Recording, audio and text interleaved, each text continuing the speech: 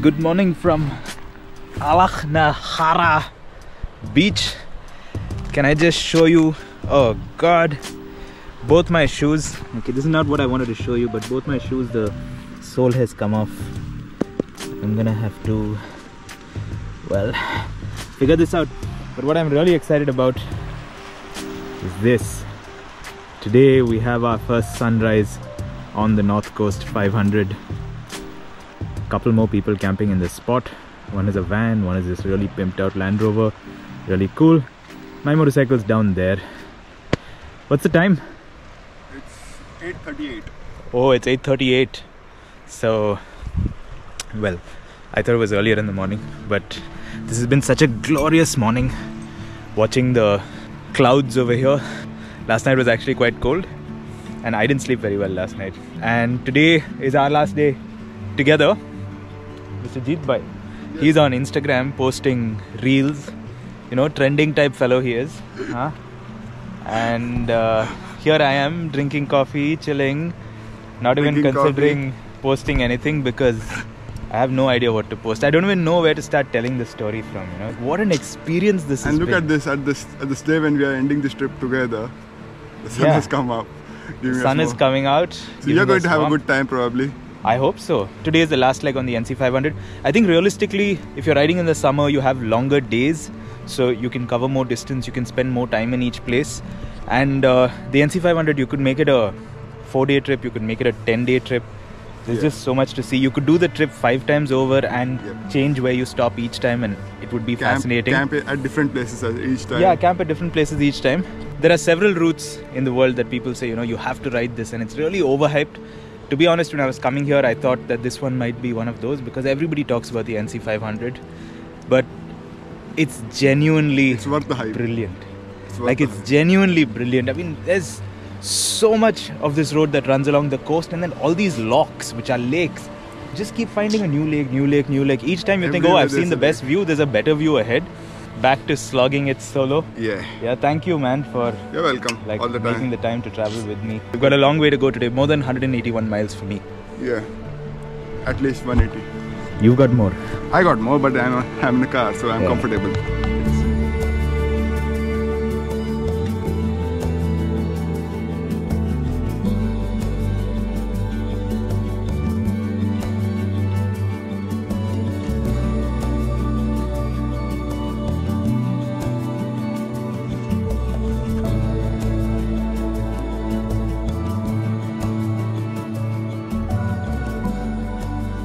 That's Stack Polly, or Pollard, however it's pronounced. Beautiful. That one is, I think, Colbe, something like that. And this is another one that you can trek up. So actually, if you have a lot of time in hand and you're here in the right weather, you could just spend days climbing each of these mountains and catching the view. Come back for that someday without a motorcycle, so that we can park a car at the parking at the base, leave whatever you have to there, take whatever you have to.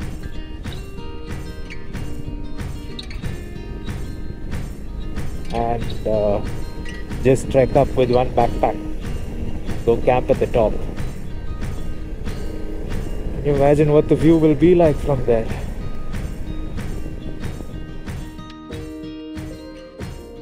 A 180 miles doesn't sound like much distance to cover, but in this part of the world, believe me, it takes some doing, especially since you're easily distracted by the varied and remarkable views that come your way around every other bend.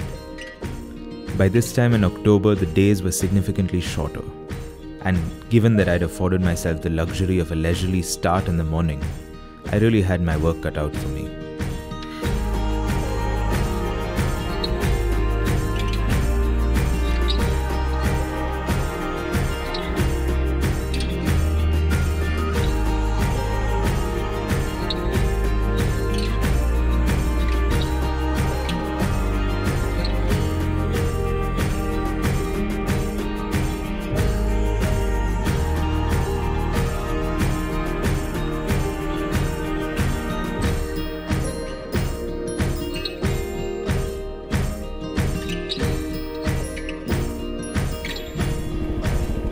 Alright. This is where we part ways. NC 500 this way, Inverness this way. Inverness is this way towards Dunfermline, my home. Backup vehicle service comes to an end. My backup vehicle service comes to an end. It was great having you around, man. Yeah, man. See you soon. Maybe in India. Thanks, man. See you. Drive safe. And off he goes. Then there was just one. I'm gonna switch to my Tundra warmer gloves.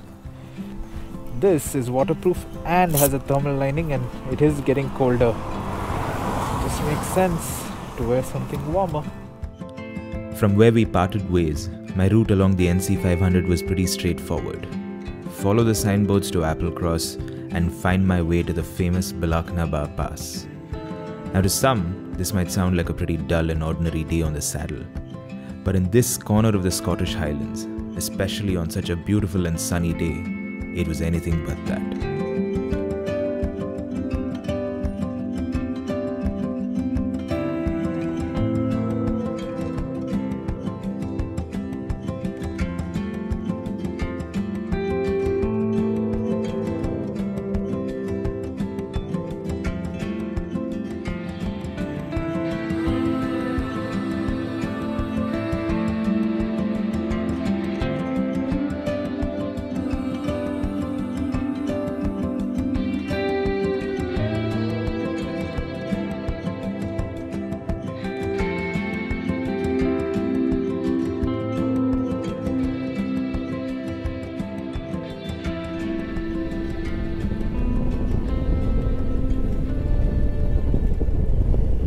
To add some excitement to this Bealach Na Ba crossing, I am extremely low on fuel.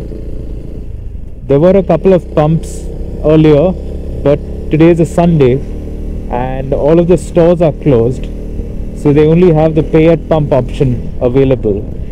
And pay at pump, for some reason, my foreign exchange card, my international credit cards, nothing was accepted on those pumps. So I thought I'd just ride ahead and find a different pump where it works, but that still hasn't happened.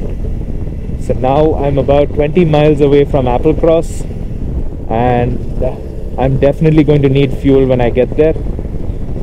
I can only hope that either a pump is open or I find someone who's willing to pay for me by card and I can give them cash. These are the kind of challenges that you can never really prepare for. But it's like not surprising if it happens when you're traveling in a foreign country. Cards don't work, nobody's there to connect cash. So let's see how that goes. I try to keep my eyes on you.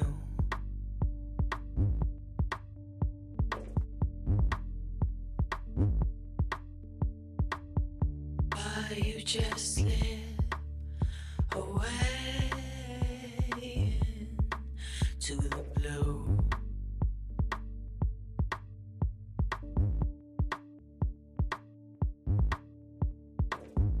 Yeah, you know how to hide away.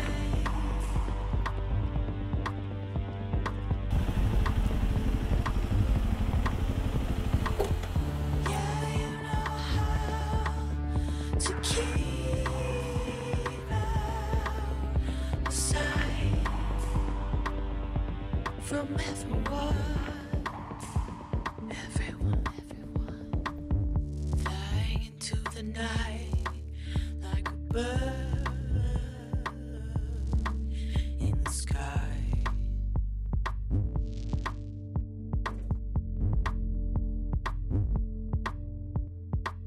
But you avoid the light like a wolf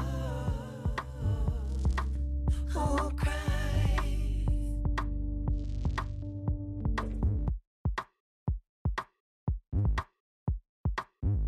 Yeah, you know how to hide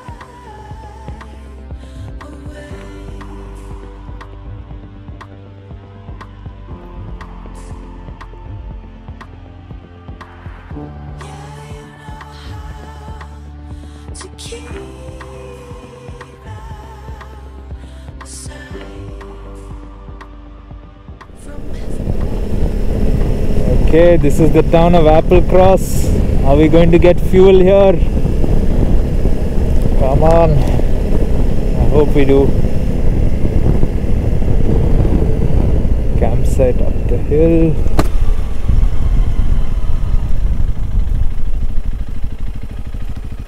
Okay, let's see whether any of these work. Please, one of these cards work.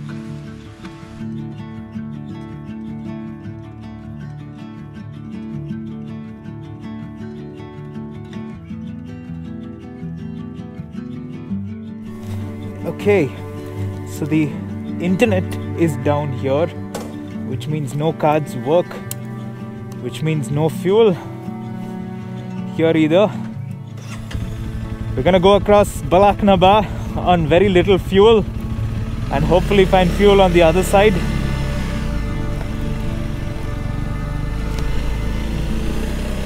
Here goes.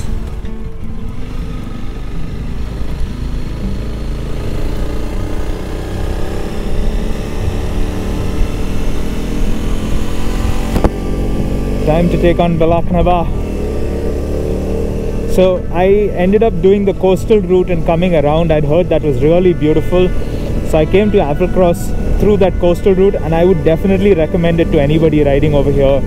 The views from there are just breathtaking. And now I'm going to go back across the pass. Bealach Na Ba means path of the cattle or something like that, basically referring to a very narrow route over the mountain. So this is a single track. We've been riding a fair amount of single tracks so far, so it doesn't seem that daunting, but compared to the other roads that you find around here in the UK, this is quite narrow.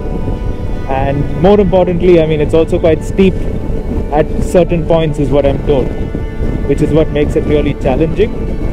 Camper vans and larger vehicles are not allowed down this road. They are expected to go through the coastal route, which is what I took to come here. Now to just focus on enjoying this, and hopefully we make it to Lochcarron, okay?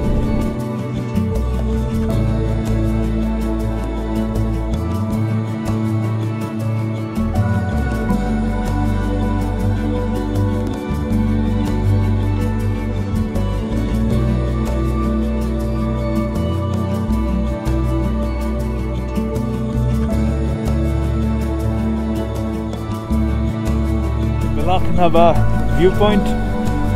It's 2053 feet above sea level.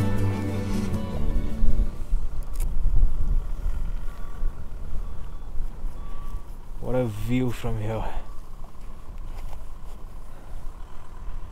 It's gorgeous.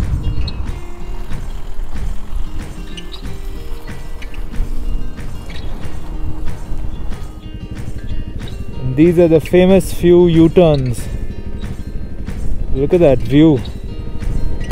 I didn't even think about this and I didn't plan it, but I think I'm doing the route in reverse because I did that coastal loop.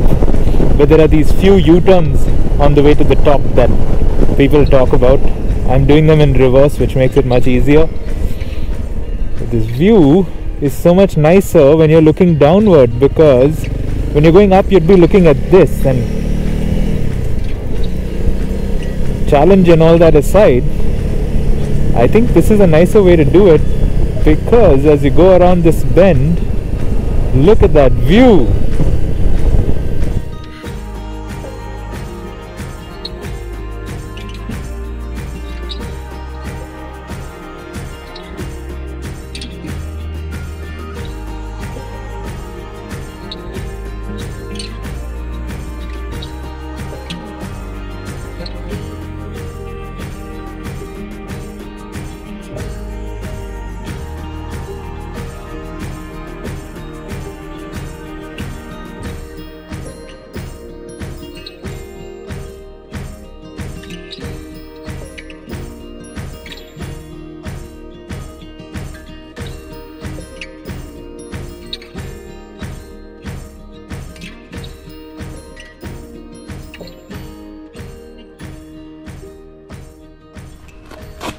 Oh man, nothing works. Finally took a chance. Rode way further than I ever intended to.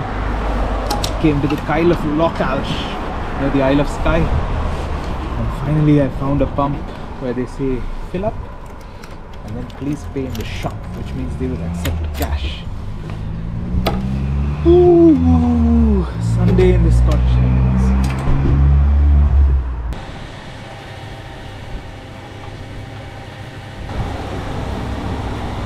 Wow. 21 pounds worth of fuel. That's the most I've ever put. It was really almost dry. What a way to end the NC 500. I'm gonna go pay this money and then go find my home for the night. There's a lot more to come here on this channel. This was just the first adventure. There's a lot more to be seen in the UK.